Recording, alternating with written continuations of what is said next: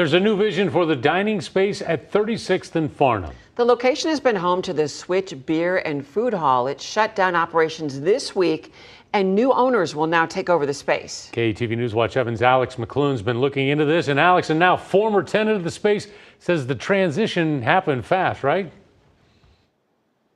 Yeah, that's right. The switch helped the owner of a Venezuelan restaurant go from food hall to brick and mortar restaurant, and he's sure glad he acquired that space once he found out he only had weeks until the switch would close.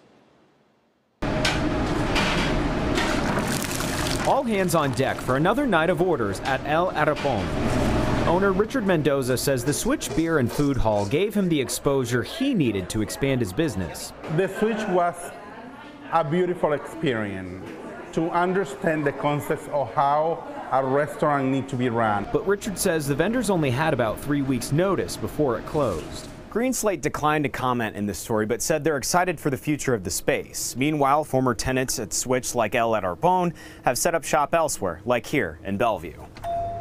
The space Mendoza described as a school to the industry is now empty.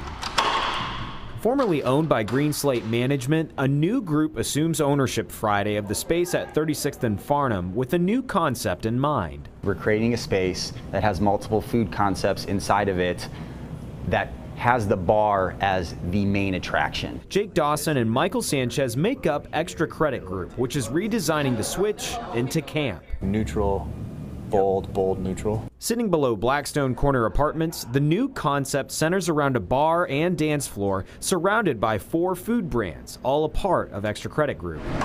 Back in Bellevue, Mendoza says he's fortunate to be able to keep his business going. Another vendor tells us that they're without a space right now. I bought this building a year ago. So Mendoza says he may share his luck offering El Arapon's former food truck to a former Switch vendor. The Switch for me was something that I personally initiated with.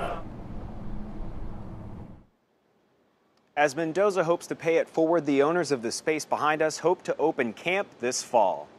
Live in Blackstone, Alex McClune, KETV News Watch 7.